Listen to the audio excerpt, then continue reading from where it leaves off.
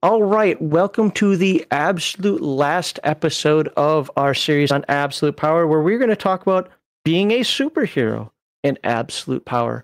What does that mean? Well, superheroes have daily lives, they have public personas, they have ways that they are supposed to be. And in the last episode, we talked specifically about character quirks, but now we're going to talk more about public relations and I think teamwork, if I remember correctly. So let's take a look at that right now. Present. Also, I think I saw something there for your character's secret identity occupation, which I think is something that a lot of people skip over, and it can really enhance your superhero persona's abilities if used properly. Okay, so what we'll do then is I'm just like the last episode, I'm not reading every one of these. We'll read occupation. Okay. I have no problem diving into that. All right, so we're going to start off here with the daily life. So no one can be heroic every moment of every day. Superman can. Yeah, but he doesn't. What's that? Yeah, but he doesn't. Yeah, he goes and whines and goes sits in his fortress of solitude. Nobody likes me. Even the most powerful and dedicated adventurers need to take a break sometime. So what do they do when they're not out saving the world? As the saying goes, life is what happens while you're making other plans. Period. Inside quotes. What is life like for superheroes when they're not adventuring? Well, let's find out. Well, you got secret identity. So, you know, you're going on vacation to the Bahamas and hopefully nobody's bothering you. How does somebody that's, you know, again, we know that the Hulk transforms, right? Sure. But what if you're not somebody who transforms? What if you're Beast? You're just stuck. You're just stuck with the fur. Well, you don't have a secret identity at that point because you can't. You know, there's not enough makeup in the world. I can't put on sunglasses. Dude, Beast is in Cabo. No, you're not going to get out of that. But if you're like Superman or Batman or the Flash or, you know, even Wonder Woman, you can just put on regular clothes and be just some Joe Schmo, right? So you can go to Cabo, you can go to St. Bart's, you can go to all these places, you know, sit on the beach, drink some Mai Tais, and unwind. You can do that if you have a secret identity. You can have a personal history. Now, the idea of your personal history is to kind of humanize the character to some degree. Now, can you do with aliens? You know how gamers are. I said humanize, so that means I've just thrown out everything else. No, the idea is to kind of build a backstory into your character so that you do have hobbies, you do have things that you've done in the past. You know, maybe you went bankrupt and had to sell a house that you owned or something. That sounds mundane, but it could be something that for your character, you know, explains why he now hates all bankers. I don't know. Yep. Bank foreclosed on my mom's farm, some bitch. They took our jobs. Took our job. Well, talking about taking our jobs, let's read occupation, because Heathen Dog demanded it. Yep. The next question is how the adventurer makes a living. If the character is not a full-time hero, he probably has a job or a student or is just as much work as which is just as much work as employment. Okay, he's trying to get the college kids to buy his book. I get that. Yeah, okay. That's like good job pandering, Mark. Yeah, it's like saying a housewife is a real job. Here comes the flame. Here comes the flame. And to be fair, she does a lot of work. So that's my covering that I said it on video. So if she does murder me, you heard me say it here. Hey, I'm the house husband. I'm not trying to kill you. So it's all good. What does the hero do to earn money? Unless the character has several levels of the resilient attribute, he'll need to eat. Sure. Is the character a teacher, a scientist, an artist, a reporter? Did he inherit wealth? Batman. Or has he had to struggle for everything he owns? Spider-Man. You don't get paid being a superhero, right? Nope. Hey man, I'll rescue you. Well, maybe Booster Gold, but you know, he's kind of a dick. So okay, so do you think that superhero, and I'm asking this legitimately, do you think that superhero would fit the premise of this game? No. The premise of this game is to be noble, be honorable, and fight the temptation to fall. That's kind of what this thing's all about. But secret identity is very important because of your occupation. Sure. Oh, yeah. For example, Superman chose an occupation at the time to be informed of all new developments. So he chose a newspaper reporter. Mhm. Now he started off, doing like, kitty adoption and dumbass city hall B-roll stuff, but that didn't matter. He was in the bullpen. He was around people who were doing the big crime stuff, the investigative reporting stuff. So he would hear, with his super hearing, he would hear all conversations and he would know problems that are brewing before they exploded. That's why he chose to be a reporter. Now, this day and age, you would choose to work for, a 24-hour news station. Citizen reporter. Exactly. You would, and you wouldn't even be a reporter. You could be an analyst. You just have to be in the area. You have to be in the building. You have to be around where the news is happening, and it's happening all over the world in this place. You'll be able to hear things that are brewing, that are going to explode, not just in your city, not just in your country, but all around the world. So your choice of occupation can seriously impact how effective your superheroing is. YouTube commentator. No, I don't think so, Mark Hockman. I don't think that's a good one. Yelp reviewer. No. Yelp reviewer. I don't think that's a good one either. All right, well, let's I mean, yeah. If and again, if you want to just make it more in line with your character, like if your character has a super vehicle, your occupation could be mechanic. Mm-hmm. You could literally have a garage to house all your equipment and have a secret base underneath your garage that houses your supercar. Stuff like that. You do that, you synergize it with your superheroic persona. That's the best way to use your occupation. Or you could be dumb like Spider-Man and just be a student or a photographer, which has nothing to do with being Spider-Man. Well, yeah, but a photographer back in the day would get into places like the reporter. Like, I always looked at Superman being the reporter thing. It's like, they're going to allow him into places to get a better view. Now, did he necessarily need that? Probably not. But to get the story, to get the view, and like, how did Superman know about this? Weird, but he knew because somebody's reporting on it. Well, also everyone knows Superman has super sight, super hearing. He heard you cock the gun. He heard you threaten your wife. That's easily explainable. He can see through 100 walls into your soul. Everyone knows that, right? Everyone knows. So no one's going to question it. All right, moving on here. Think about the character's skills and aptitudes. For what kind of jobs is he suited? Did the hero go to school, train for a job, and get a degree? Or did he forge diplomas and certificates to invent a life? It's like the people who went to Test King to get all their IT certifications. Or you're an alien who crash landed on Earth. You had to create your identity from scratch. You could do that too. Was this a genuine choice, or did the character need false records to safely function in society? If the adventurer has a secret identity, is he happy with the anonymity? Or does he dream of leaving the mundane life behind? Conversely, does a public superhero enjoy fame, or wish he could return to his old life? How successful? Like, how angsty do you want your character to be? Right. Keep the angst level a little low. This is not a goth game, okay? Just let it go a little bit. I don't think we need to read the rest of that, because these just get into more specific examples. So the idea is, what do you do for a living, and how are you supporting yourself when you're not superheroing? And like Heathendog already had said, does your job blend in with your superhero? Yeah, synergize. Ooh, look at that, synergize. Yeah. Then, of course, they're going to have private lives, the price of fame, cover stories. Cover story. We kind of already talked about cover story a little bit with the whole Superman thing. I wanted to read Price of Fame, but I'm going to move on here. What I will do is I will leave this up for people to kind of pause on and read on their own if they want.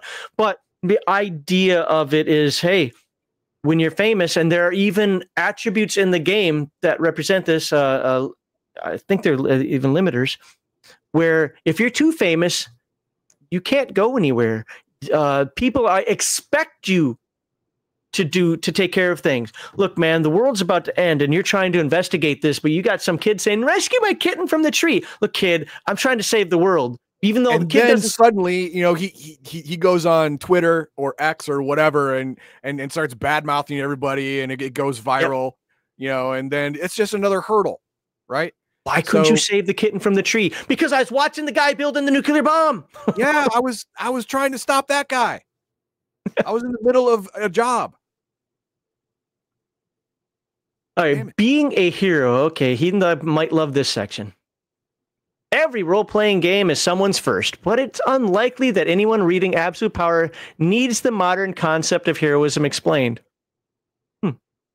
As villains beyond counting prove, fantastic powers and abilities do not a hero make. Sure. While every hero is unique, all share certain qualities: courage, honor, selflessness, dedication, and more. Each adventurer's powers and abilities are an important part of character creation. Yet, you should also give thought to the qualities that make your character a hero. And we talked about that in the last episode. Motivation provides the foundation of noble efforts, but heroism is more than a single desire, no matter how benevolent. And that's what draws the difference between my style of hero and his style of hero. The Punisher, my motivation is to be good. Or let me phrase that. No, my motivation is to rid evil. And by ridding evil, the end result is good. Yeah. Whereas, a regular superhero's motivation is to do good by ridding the world of evil. Now, it may sound like it all gets to the same result. Wrong. Because it colors how you go about doing it. His gives no care about how the job gets done. And you don't want to know how the sausage is made. No. Just enjoy your sausage at the end. Whereas the regular superhero, the first thought is doing good, which means in battling evil and stopping evil, you do it in a way that keeps you honorable and noble and good. So it ends up with a different effect. Yep. Charity, you could freely give up your time. Fame and infamy, you know what? You want to be seen. And you know what? I would ultimately say, I know like in a biblical sense, that's a bad thing, but I don't care. In a superhero sense, there's nothing wrong with doing it for the look at me's. I mean, honestly, you're just making yourself a target, but. Exactly, yeah. I mean, again, Booster Gold. I talked about this before. He is a DC quote unquote superhero. And I don't know how many times he was retconned, but years ago when I came across him, he's from the future. He was a star athlete. He cheated, the whole, betting on games and stuff like that. So he was disgraced. But he used technology from the future. He got himself a super suit. He got himself some time travel technology, went back in time to be a famous superhero in the past. His motivations were all screwed. And he just wanted to be famous. He didn't really think about how. So he ended up getting endorsement deals to make sure he was in the public eye all the time. And no one respected him. Sure, everyone now knew him. Technically, he's famous. But everyone thinks he's a freaking clown. Because he is.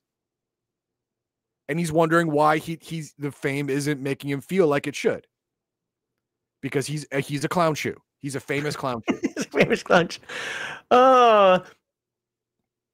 So again, this is about your character and being a hero. So Charity, being philanthropic. I think philanthropic. There we go. Say the word right. We talk about fame and infamy a little bit there. Flaws. Heroes are going to have flaws. Even Superman has his kryptonite. Batman has attitude issues. What's that? He even has psychological kryptonite. Oh, does he? Okay. Because he has an inflexible morality. And a good bad guy like Lex Luthor can use that inflexible morality to put him in what he would consider a no-win situation. Make him doubt himself. Slow him down a minute. Stuff like that. So one of the comments here, and I'll zoom in on it, is heroes do not let this stop them from helping those in need. They're willing to risk their lives repeatedly in the service of others. That's the overly heroic. This is more me right here. Justice. One way or the other. Justice. Like, honestly, as a person, if I had superpowers, I would want the process to work. And I would support the process. I mean, there's an alignment for this in Palladium, and I don't remember what it is off the top of my head. I think it's unprincipled. But no, I think it's scrupulous. I want to do the right thing. I want to follow the process. But there comes a point when the process is broken and lets bad people go that I'm like, nope. Got to step in.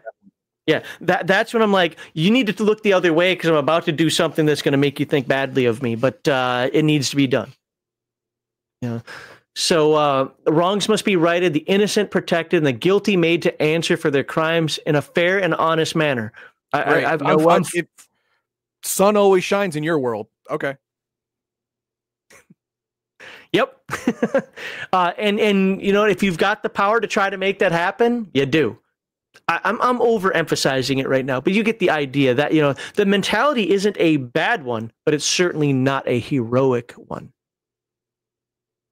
All right. Mercy. You know, sometimes you just got to see, you know, we got to let the bad guys go. This isn't me.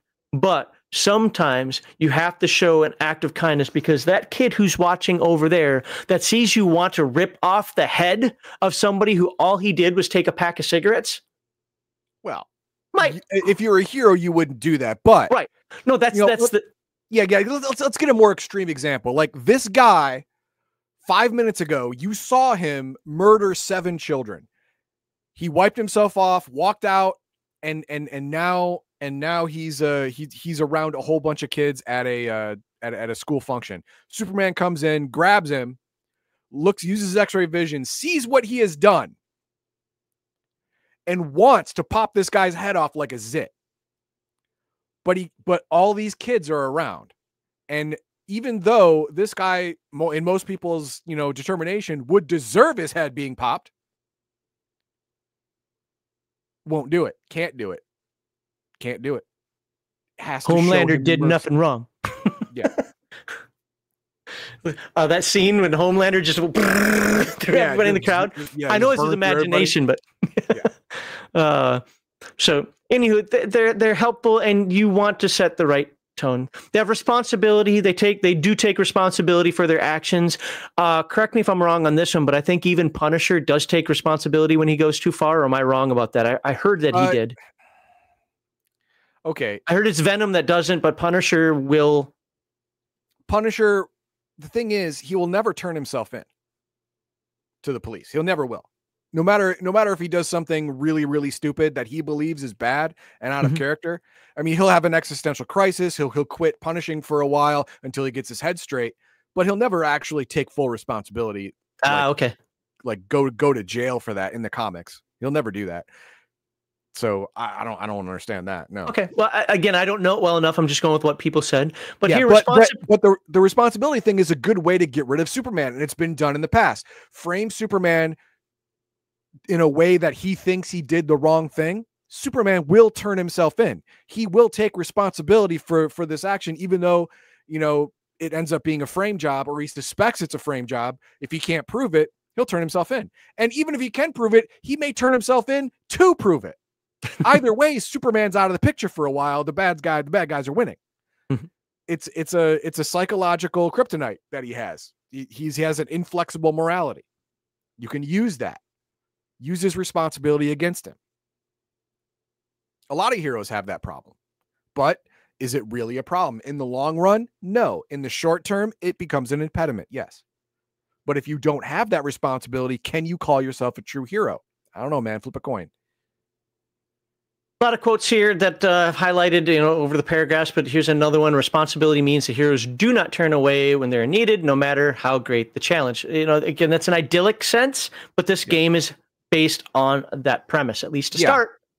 Yeah, I mean, if someone is there, if the god of death is killing all these folks right in front of you, even though you don't think you can stop him, you still have to jump in there. You still have to try. Because even though you may die as well, you may save one other person. Someone may get away because of your sacrifice, and to you, that is a win. So you have the responsibility to try, even though you're probably going to fail. Which leads to the next one that I won't read now because I think Heathen Dog just defined it as well, which is sacrifice. Then it goes into secrecy. Apparently that's controversial. It's one of the controversial aspects of superhero genre's concept of a secret identity. You can read that later. Teamwork. Teamwork extends Makes the dream work. outside. Everyone knows that.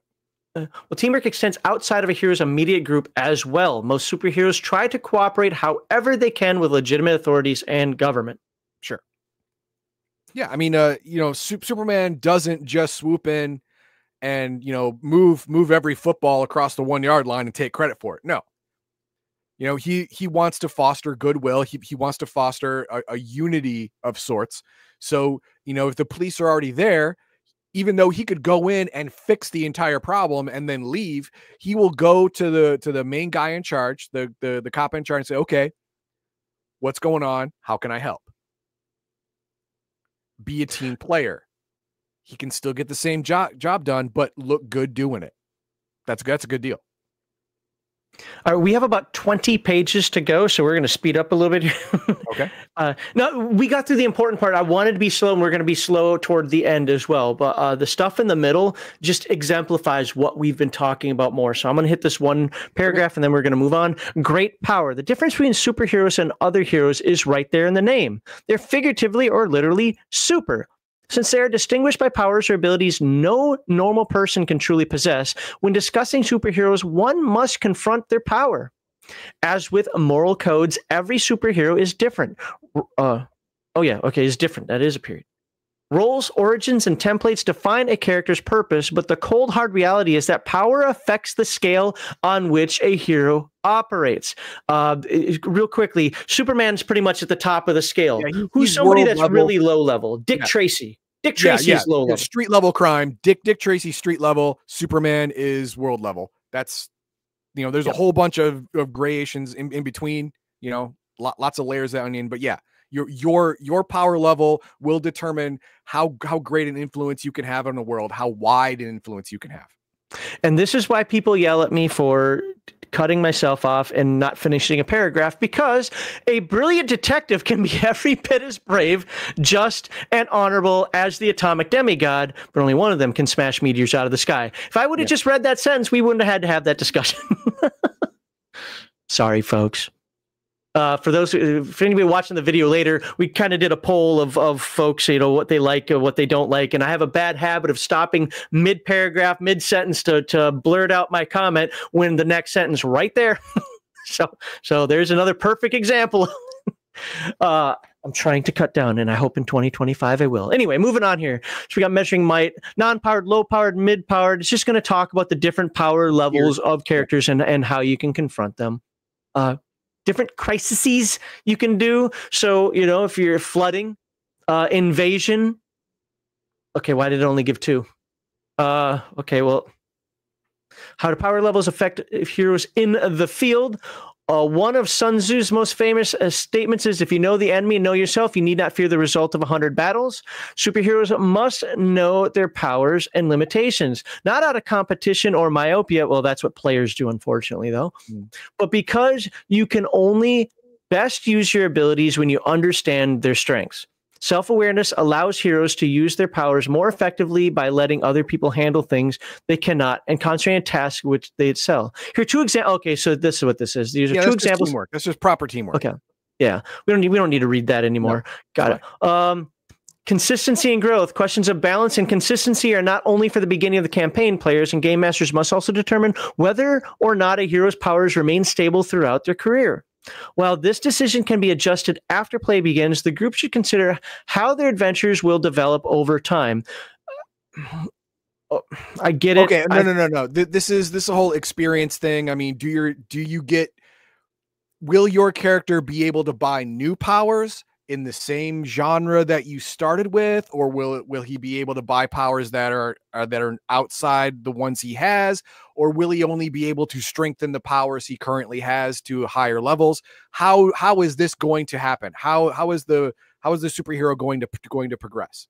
I think that's what they're talking about here. Well, it also goes into the fact that at some point, does a power, as you're improving it, go outside the scope of the campaign? And if you remember, there were artificial but limitations he put on there, like on this level of campaign, no attribute should go higher than 6 or something like that, right? That's going to be up to you and your group, but it is a consideration. Look, I know it's going to sound like a dick move, but I don't like the players being involved in that. I like the game master making the decision. Now, does that mean you never talk to players? No. If Heathen Dog wants an ability and it doesn't sound inappropriate, then okay, maybe you break that barrier. But if you're like, no, dude, I can't have you being able to I-beam a planet. Sorry, that goes outside the scope of the game. Right. Yeah, it's more like you have a hard limit of, say, attributes or statistics of 12. But out of the 5 players in your campaign, 3 of them are hitting that ceiling. Now, if you want to break that ceiling, you as a game master going to have to adjust your gameplay, going to have to adjust your world to be now generally more powerful and more dangerous because your players are now more powerful and can handle more danger. So you have to decide whether you want to do that or not. I get it. Changing powers, it basically talks about, well, what happens if your character changes over time, wants to change powers? That's, you guys can figure that out. What I found funny here is rare for a superhero or villain to develop completely new powers or reinvent older ones. I don't know. Superman didn't fly to start. Yeah, he didn't fly. Batman had a gun. Oh, that's right. Batman had a gun. He had a 45. But I get it. The tone of the characters, I basically understand. Right. Anyone who's seen Superman 2, the whole plastic sheet S that he threw at Non and created a capture thing, that was lame. But he had that power for a minute. I don't know what to tell you. I mean, that was the problem with Silver Age Superman. He had powers, and he had any powers he needed for the story. Okay. Well, he is super, I guess. Yeah. Talks about other tools like, Mystic Senses and informants and so forth. Building superhero teams. I was going to spend a little time on this one, but I want to keep this going forward. Just to understand that you got to have a common purpose. You don't have to have a common origin, but how did you come together? Somebody put in chat earlier that's where solo role playing comes into being. I would disagree, but that's a whole different topic. And my only disagreement is that wouldn't be solo role playing. That'd be one-on-one role playing with the game master, which isn't solo. Anywho, coming up with team names, a team purpose, all this is relevant for you'll come up with in your sessions or for your setting. I mean, why is your superhero group together? Do they all have the same purpose? Do they have a purpose that is at least a little bit coinciding together, or are you like the stupid Marvel idea of the Defenders, where whenever something happens, some magical force brings these, completely different superhero characters together to face that problem as a surprise to everybody? You're going to do that? I don't recommend that, but you could. All right, I think this is where I wanted to start reading, and it says read all of it, although that kind of surprises me because I didn't think I wanted to read all of it. So I guess here we're going to start reading, and if we need to move on to a different section of this, but we are going to cover the next 3 pages. Mythic heroes, any scale. Superheroes are the modern gods. Fair. You've heard, read, or seen this 1,000 times, no doubt, in a myriad of ways. Creators in love with the genre wax lyrically about its iconic nature. Directors frame their heroes in ways that evoke classical, epic, or even divine imagery. Silver Age writers and artists even turned to mythological gods into superheroes or invented entire pantheons of cosmic entities who serve as gods of the modern universe. As a theme, it has been beaten into the ground, then resurrected to dominate modern media. Fair. This is not without reason. The epic hero never vanished entirely, but there was a time when critics scorned the epic.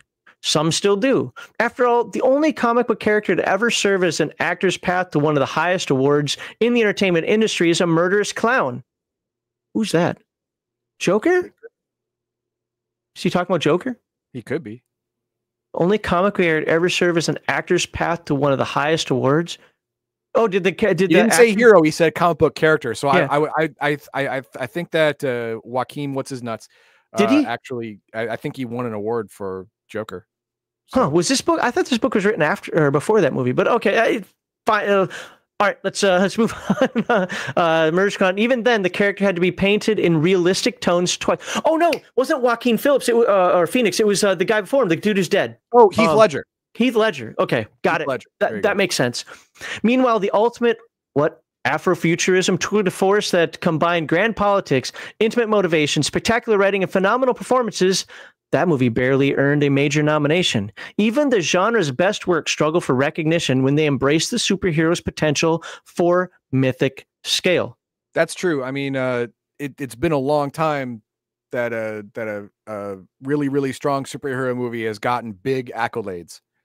You know, like Superman, Wonder Woman did the best, but the Flash movie was not well received. The Dawn of Justice was not well received, stuff like that. But stuff like Deadpool, very well received. But he's definitely not a hero. Definitely not. So I just watched Deadpool Wolverine, whatever that was called. Dude, that movie is awesome. It's fun. Yeah. I absolutely loved it. I loved what Hugh Jackman did with the Wolverine character coming back for it again and so forth. Like I didn't watch Logan. I haven't watched many. I've probably watched maybe 30 to 50% of all the Marvel movies. And I say that going back to the late 90s, early 2000s was it X-Men? X-Men. Yeah. Because I remember we went to see, that's when we were in the Air Force, so we went to see that. I've only seen about half of them, but I thought Deadpool 2 sucked. And pardon me for interrupting this with this, but there's a point to this. But the first Deadpool and the third Deadpool, as I'm calling it, is it Deadpool 3? Whatever. Yeah. Deadpool Wolverine, they were absolutely amazing. Same with Guardians of the Galaxy. I really liked the first one.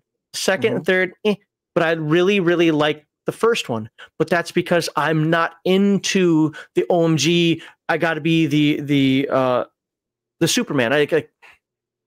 Look, you'd think that I would like the modern Superman movies because they really turn him into kind of a gray area. Yeah, I hate that. But I hate it too. But I hate it because that's not Superman. Stay true to the IP. Yes. You did this. You did this, Max. Okay. Now I have to say it. Superman Returns is even worse than the newer DC Superman. Even worse. People say, "Oh, Superman Returns is a great movie." I smack those bitches in the face. Superman Returns turns Superman into a deadbeat dad, which he would never ever do because his dad sent him away. He didn't have a real dad growing up either. He had a fake dad. Shut up. And it says in the beginning of the movie that this starts 2 weeks after the end of Superman 2. At the end of Superman 2, he apologized to the president for leaving, saying it'll never happen again. 2 weeks later, he leaves the planet. Screw you, bad writing. And his kid, by Lois Lane, ends up killing a guy with his first real act of superpowers. Guess what? His kid's a murderer. And if they continued with that flawed storyline, Superman would have to put his kid in the goddamn Phantom Zone because he's got a taste for murder. That's exactly what would happen. You completely ruined Superman forever if you continued with that storyline. Thankfully, they crumpled up that storyline and threw it away and never brought it back again. But it was a dark day for Superman. When I have not seen the movie, and I know nothing about what he speaks, but I agree with his animosity towards that because everything he said even tells me that's not Superman. So, all right. So therein lies the power that draws us to the superhero. No matter how many recognized experts demand stories of the mundane and mediocre, epics still sing in our dreams. Where society tells us 1,000 ways you're ordinary, you're small, you cannot make a difference, the epic retorts, yes, you can. You can be Odysseus. You can be Huamalan. You can be Rama or Brunhilde or Anasi. I can never say that. Anasi. Okay, I always want to say Ananasi, but it's Anasi. Yeah. So I forgot the point that he was making here. That does not mean that your hero has to be a star-spanning protector of reality, street-level adventures. Oh, I get it. Yeah, so I like... So this... I'm not talking in the modern sense. It's too popularized, too beat up now. But when it first came out, I loved Game of Thrones. Or let's be more particular. Well, Song of Fire and Ice is the actual novel series, but Game of Thrones, the first book. Because within the first 48 pages of the book, there was incest, a kid was pushed off a hill, there's execution. I'm like, I'm in. because I like that sense of reality in that, okay? But I don't like it being completely popularized, and that's how everything is. Oh, Doctor Who has to have a dark side. Oh, Superman has to be human. No, these are supposed to be people that stand outside the human norms. Yes. Incorruptible concepts is what they've become. Do not try and bring them down. The moment the modern DC universe made Superman a killer is when I stopped watching DC superhero movies. I stopped. F you. You have no idea what you're doing. We're going to skip a little bit here because I think we get the point of that, and you can read more. And Heathen Dog's doing a really good job of, explaining the superhero genre, hopefully with my take as well. But power fantasy versus absolute power fantasy. Right. One of the most common criticisms of superhero fiction is that it is a power fantasy. It's Dungeons and Dragons 5e. It's why you made your game anime 5e, sir. The implication of this label is that costume adventure has no value as a genre since it serves no greater purpose other than entertainment. What? This is a game. It's supposed to be entertaining first. Well, he's talking about other people's criticisms. Yeah. Shut up. Superhero stories, this narrative claims, are only about juvenile dreams of lording over others. Cue sneers of contempt and complaints about how this pop culture phenomenon distracts from important issues or true art or some other genre the critic prefers. See, wow. That is a modern interpretation of what superheroism is. That's modern. That bringing Superman, I talked about already, bringing Superman from an idea to a real person. You ruined what being a superhero is supposed to be. Being a superhero is supposed to be, you are a guide, you are a beacon, you are a level that others will strive to. That's your purpose, to be noble for everyone else, so they too can find the nobility in themselves. That's what being a superhero is supposed to be. Modern superheroes, they ruined that idea. And the audience out there also knows that there are, we'll just say, a few takes that Mark has that I don't agree with. Most likely politically in the real world, we would be on different ends of the spectrum, right? But so far, because I kind of read a little bit ahead on this, I understand why he's kind of writing angry here. Maybe angry is excessive way to say it, but he's definitely writing with a bit of passion here, and I agree with his passion on this. He continues on by saying, even a cursory understanding of superhero lore proves more sweeping versions of this accusation laughable. The single most famous line in the genre's history is about how important responsibility is for the powerful. Indeed. The whole Spider-Man thing, yeah. Every superhero that has become popular in mainstream media reflects that outlook, whether they came before or after that legendary quote. At its core, superhero fiction is not a fantasy about claiming power, but about using it to benefit others. And I would even say the struggle therein. Mm-hmm.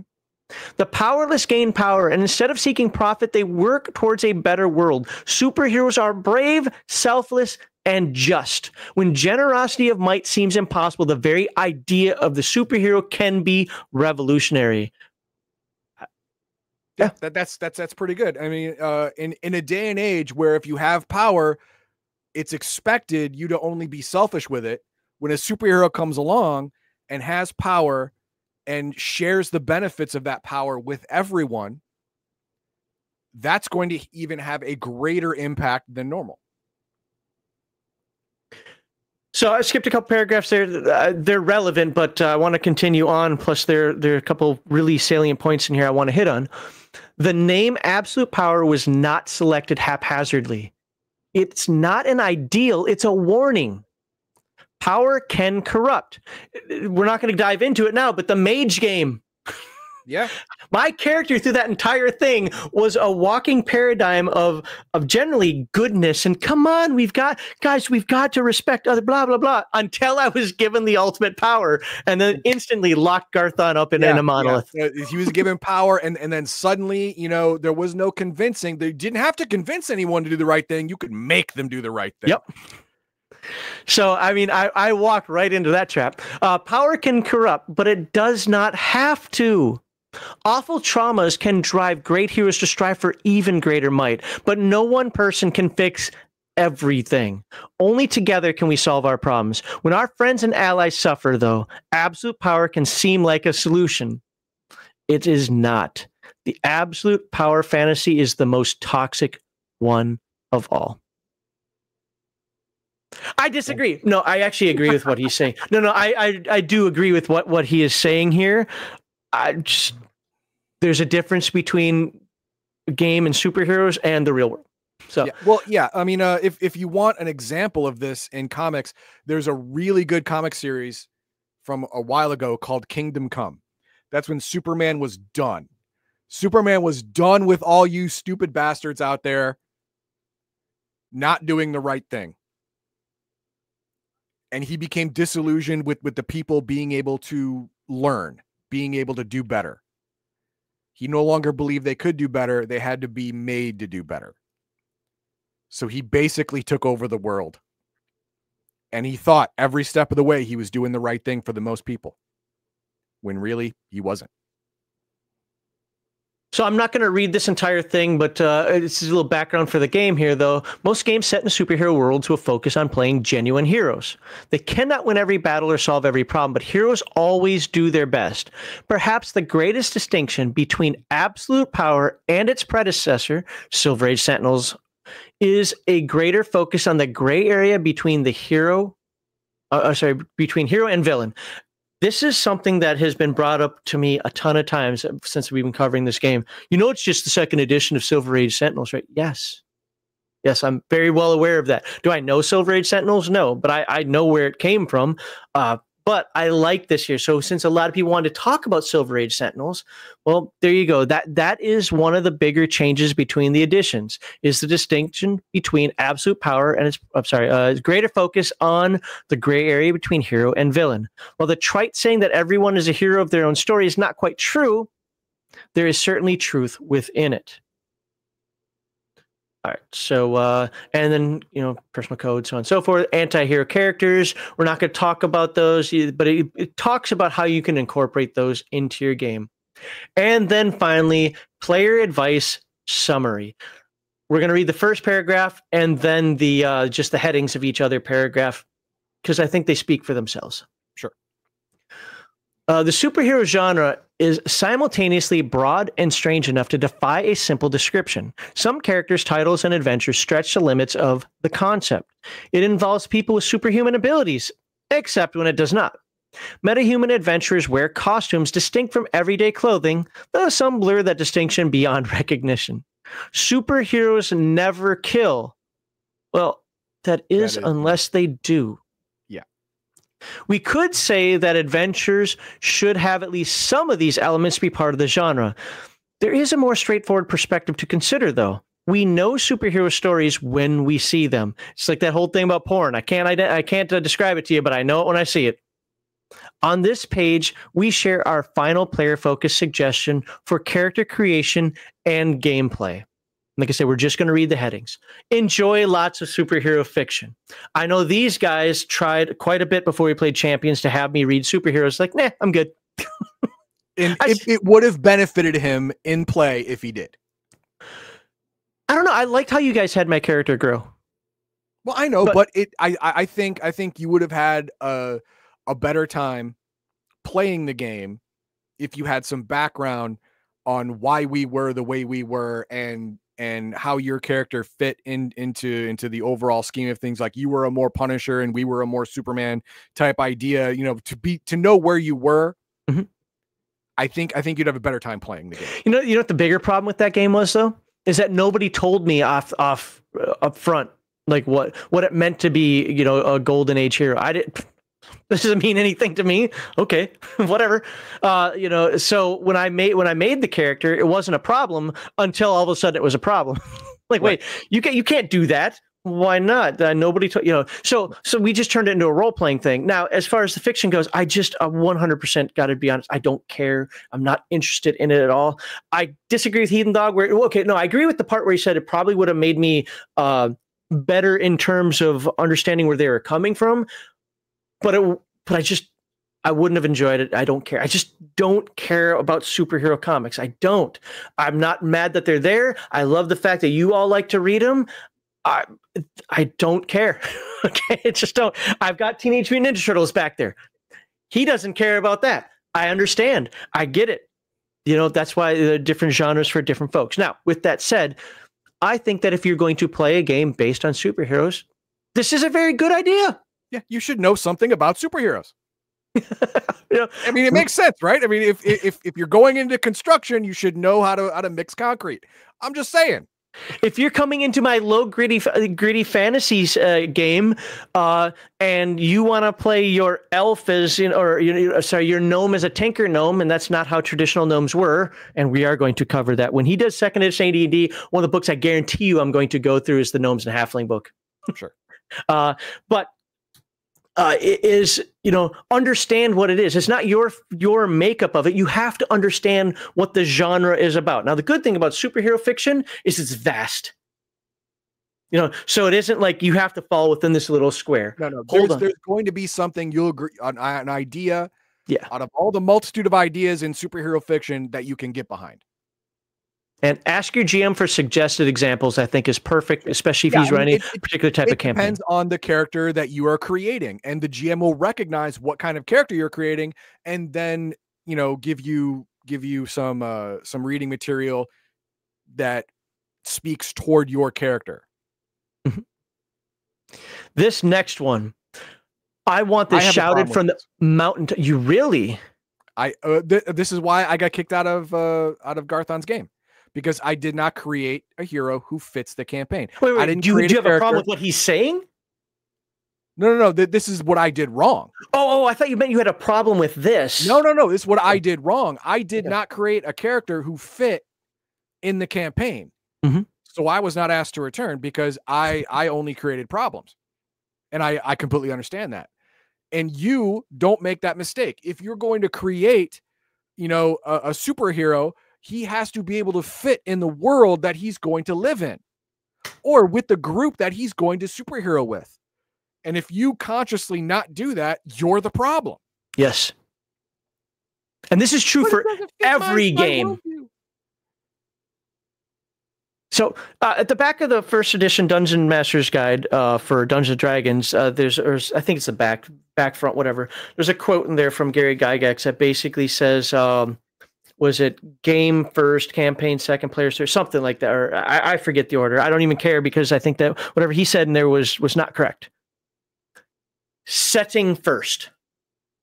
Game / camp. So I changed it to setting. It used to be campaign first, but setting first. To me, campaign and setting are synonymous, but setting first.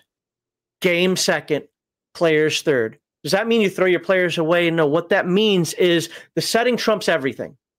Now, an example, and I'm sorry I'm using Dungeons & Dragons stuff in a superhero game, but it's just so much easier for me to do. Dragonlance is Dungeons & Dragons, but it has many changes to it. You don't have paladins, you have the Knights of Solamnia, and there are 3 different orders. You can be one of each, right?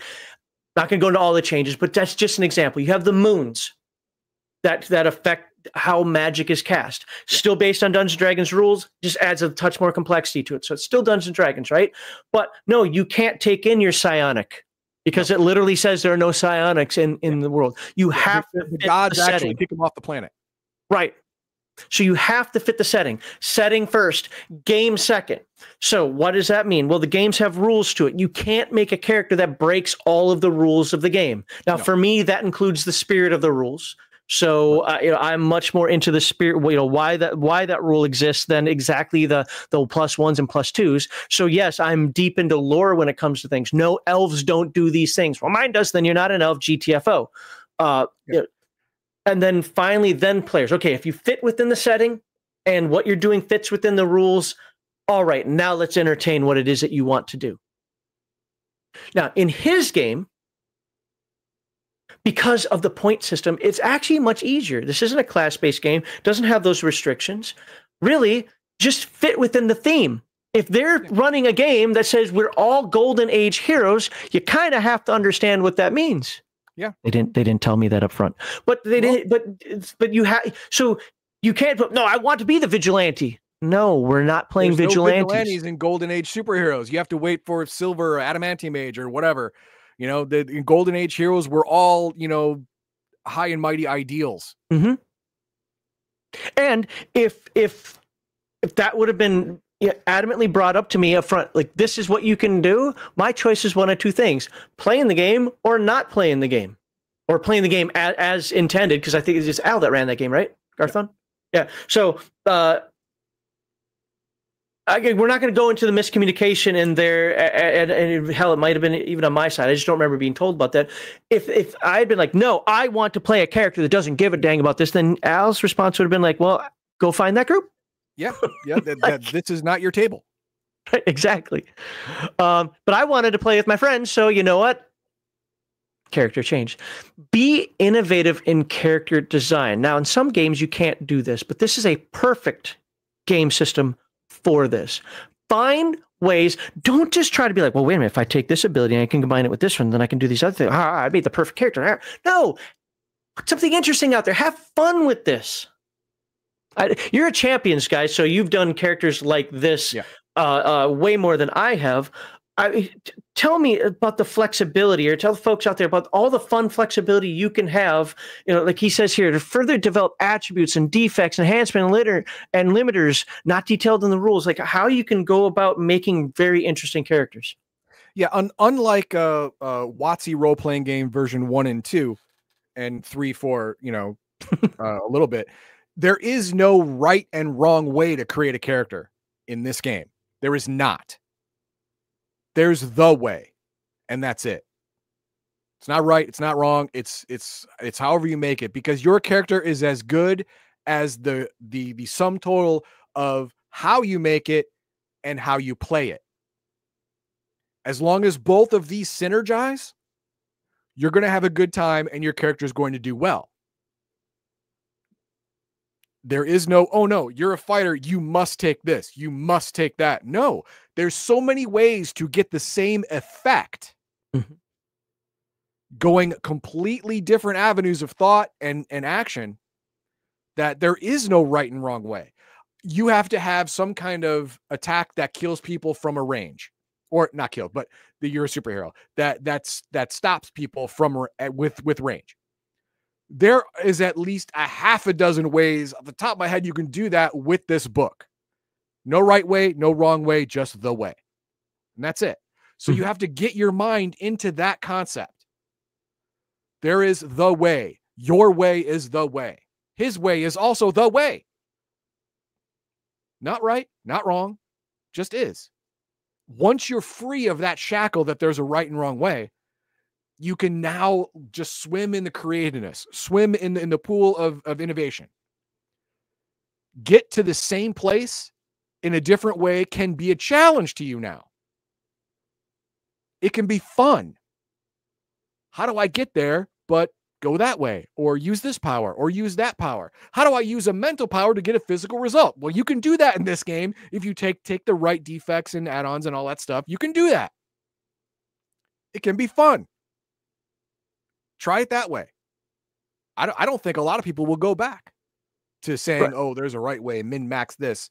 You know, no. None of that crap. Keep that to yourself. Try it differently.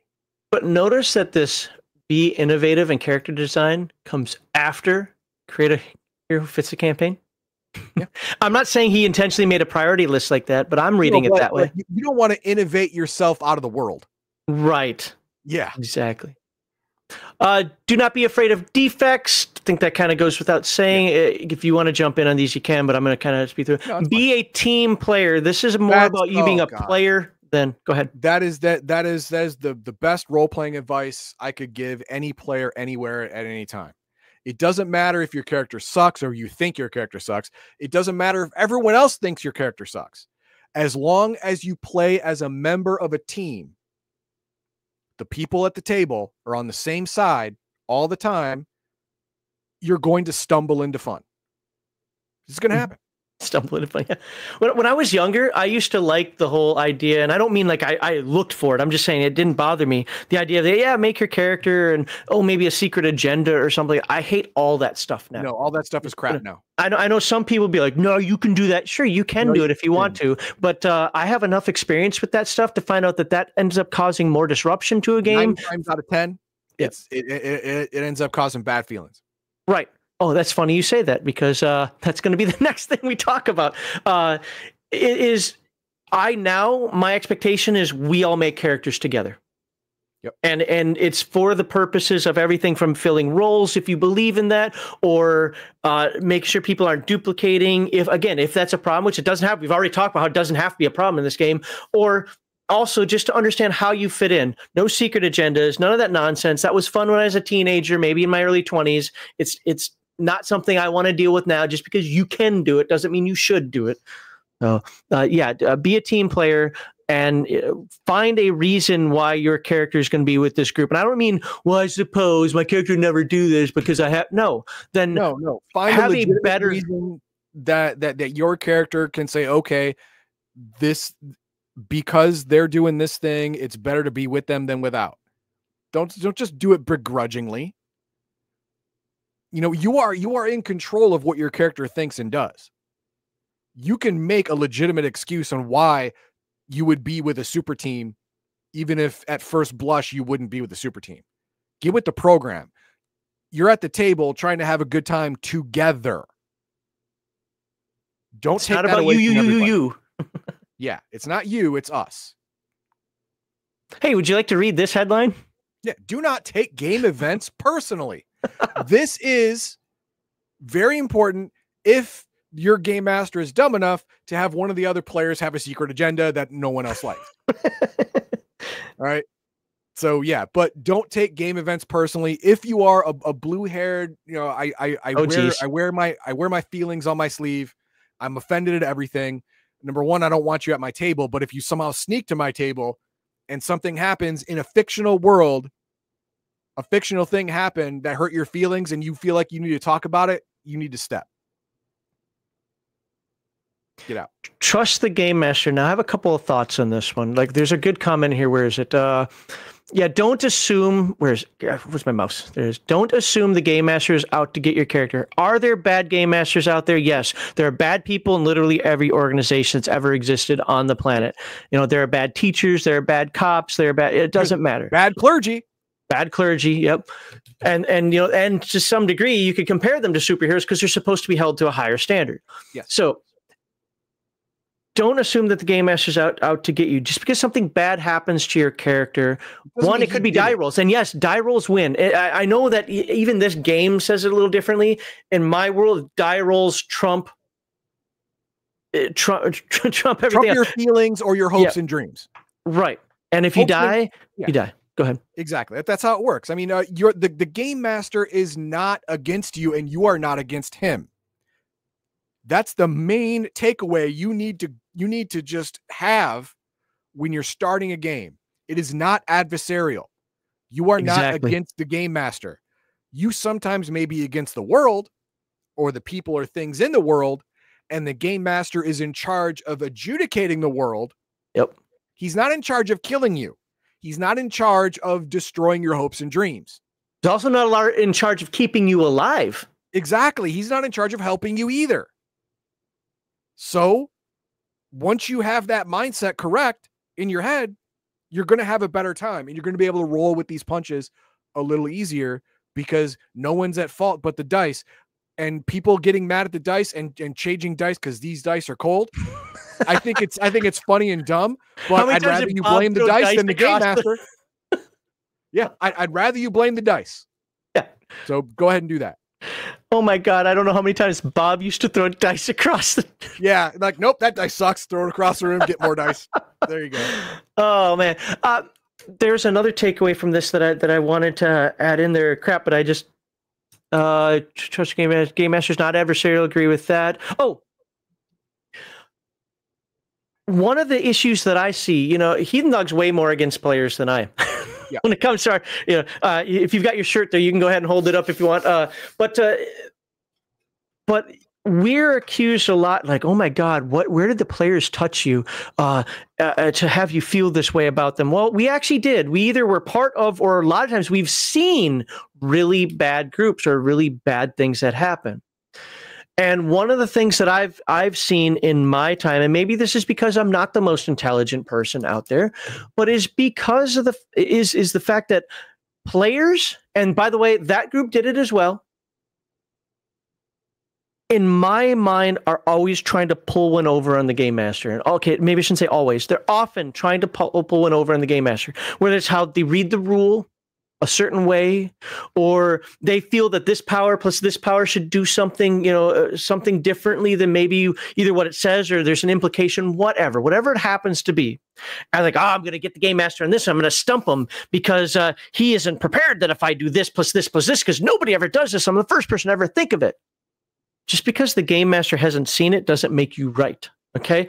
And me, and he's been around for this, and Sean from Palladium, I love, because he and I, we never talked about it, but we're on the same page on this one, have kind of the same standing with this. You know what? You got me. Wasn't expecting that. Really good imagination you had there. I'm going to let you get by it with this one time. But after this, no, but I should be able to do it. No. Hey. What was that? What was that? You wanted to work at all? Right. What? Pick one. It works now and never again, or it never works. What do you want? You're just being a dick. No, I'm trying to save the integrity of my world. Boom. There it is. Setting first. Yes.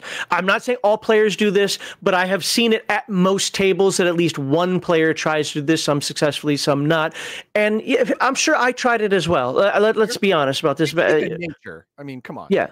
But trust the game master that he's not just saying no to you to ruin your day. He's saying no because, as Heathen Dog said, the integrity of the world is better. And then finally provide constructive after, not during. Oh my God, people who bring this crap up during gameplay, their problems and foibles and their issues and all that stuff, dude, wait until after the game.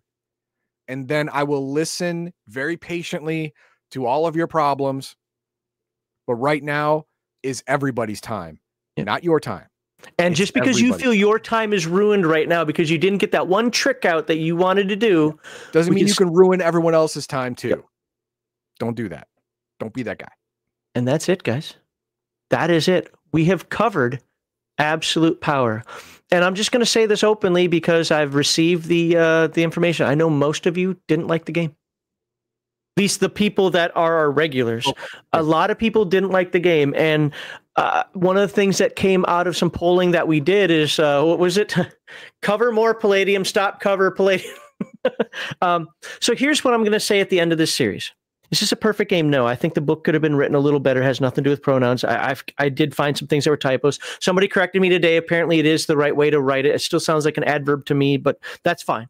But there are some aspects about it. Mark's writing style is actually difficult for me to read compared to pretty much anybody else's. That doesn't make him a bad writer. I'm not into superhero games. This game isn't for me. So why did I make sure we covered it this year? One, because Mark's been cool with us. All right. Two, why not expose yourself to more games? Like, I'm only here for OSR D&D stuff, but you already know OSR D&D stuff. What does that help you out with? Broaden your horizons a bit. Right. I'm only here for Palladium. Again, we love Palladium. Yeah, you know we're going to be doing Palladium. I agree. Palladium's great, but there are other games that are great too. And if this isn't one of them, I completely understand if you watch like the first video and like, yeah, I'm not gonna be interested in that. That makes perfect sense to me, and I'm not gonna argue that. But one of the things that came out of the polling was that people are like, I'm only interested in these games. Well, but if you already know those games, why? What is it that we can provide? Oh, there's some of them just say, hey, we look for your takes on those games. I get that. And I don't want to derail this too much. So let me get back. We want to expose you to more games. Yeah. The worst thing that could possibly happen to this channel is it becomes an echo chamber. I do not want to be just the Palladium guys. I do not want, I mean, I love Palladium and it's worked well for our channel. That's great. And a lot of people do believe like we're the Palladium guys, but there are plenty of other Palladium guys too. But I don't want to just have people come here to hear things they already know, to agree with us with things they would have already agreed with us to. I don't want just that. I want you to experience other things as well.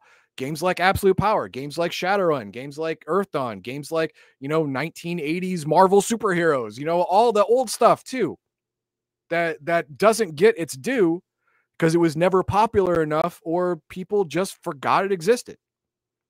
Feast of Legends is a good game. It's a well-made game. But there's hamburgers and french fries and shit in it. That's just the way it is. But it's a good game. It's fun. It's weird to say, but it's true. And I discovered that because of this channel. I would never, ever have picked up Feast of Legends, a role-playing game made by a fast food company. I would never have picked that up if someone didn't say it here on this channel. And I'm happy they did. Because you rubbed that into me, you also never would have picked up Star Wars Adventures or Star Trek Adventures. I never would have picked up Star Trek Adventures either. And I'm sad that I did that. See, there we go. Now we're even because you did the whole Feast of Legends thing. Yeah, that was bad. Yeah. But yeah, I want this channel to, people come to it to learn more about something they already love. Great. That's awesome. But also come here to see things you don't know that you like yet or that you end up hating. I want that too. Yeah.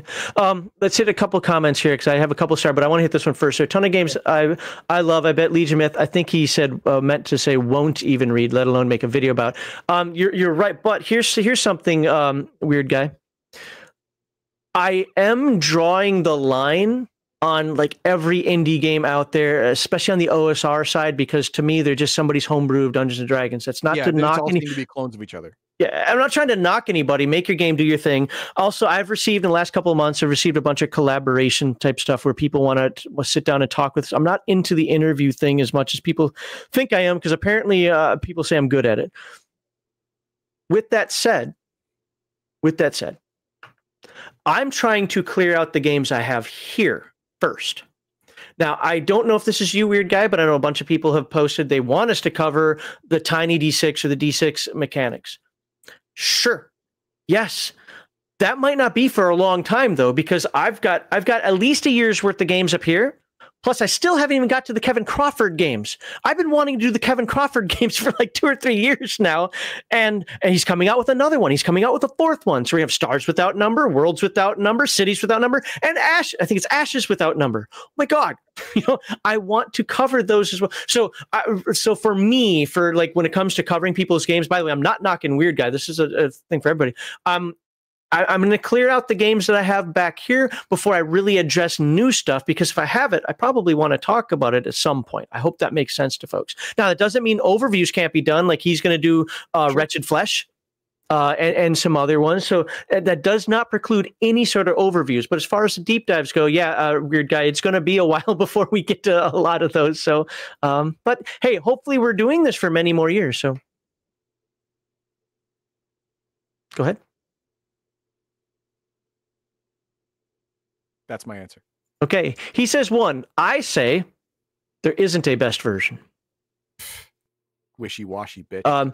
No, well, there isn't, because they've all got... 3rd is the worst, and that's weird for me to say because 3rd isn't bad. 3rd made a couple of changes that so ruined what Earth Dawn is to me. The 3rd is the edition that homogenized the disciplines. It wasn't exactly, and that's not what disciplines are. Disciplines are a rigid way of thinking. Yes. That's what lets you use magic, dumbass. Right. And so we like to blame 4th for that, or people like to blame 4th wasn't the one that homogenized, and 4th just carried the tradition along. 1st edition was 2nd edition skill system, or is the perfect game. is the perfect game. Or although I would argue that high circle characters weren't really play tested, and I think he even admitted that for first edition and causes some problems. But we didn't get to 13th circle in our games. Or I would say play 4th edition, but bring back the combat chart. And people hate the combat chart for some reason. I think all those people are ridiculous. Armor defeating hits are freaking awesome, and if you don't like armor defeating hits, you don't like Earthdawn, and I will say that.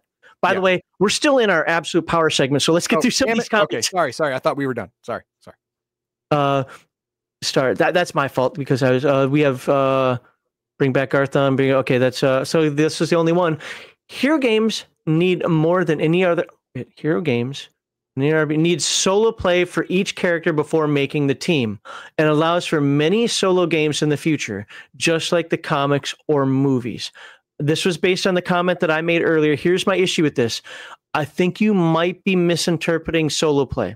Solo play is literally solo play. Weird Guy had a comment about that earlier where using the Oracle system and so forth. I think what you mean, Cygos, and correct me if I'm wrong, is one-on-one. Yeah. And that's not solo play. That's one-on-one. That's a little different. So if you mean true solo play, no. If you mean one-on-one, I don't disagree with you. I think it could be great. I mean, they do that for movies now with the whole Marvel thing. You have the solo movie for each hero, and then you have the ensemble movie where they all get together, right? So you have the solo game sessions, 1 to 3 solo game sessions for each of the 4 to 6 characters, and then they all come together for the ensemble where they form their team. If you want to do that, you can. It just seems like extra steps to me to get to the same place, but I understand the sentiment. So he said one-on-one is what he meant. I get it. Just start that. All right. Well, I'll grab a couple more of those chats afterwards. Those are the only ones for this. Guys, thank you very much for going through the series with us, especially those who did. I know we actually had a couple people who came here that specifically because we did cover Absolute Power. So thank you to you guys. Are we going to cover another Discami or Mark McKinnon game in the future? Maybe. I have none on the docket right now, but that doesn't mean it won't happen. Could we cover other books? Like you can see the big white list of books, like season 1, season 2. Possibly, but you have to understand, I am not an anime guy, and I'm not a comic book guy. So odds are low. Yeah, Bessem and which I have, you can probably see him back there, and Absolute Power are not my type of game. I did this series out of respect for Mark. So we covered Bessem. Why not cover Absolute Power? But that doesn't mean that it won't happen in the future. So he'd be the guy to bug about it, though. Yeah. Anything else, or can I put the subscribe thing up? I think we're good. Okay. Yeah, I thank you everybody again for sitting through the series with us. I appreciate you all for being here. 2025 is going to be a great year for us. We're going old school in 2025, and what does that mean? We're going to be covering some old school Dungeons and Dragons. We're going to be covering some old school FASA. We got some Star Wars that we're going to mix on in there if there's time. I mean, it's going to be a long year. We're going to be looking at even the overviews. I mean, obviously we're going to have Palladium overviews. You know what? Palladium's old school. We call it that, so therefore it is.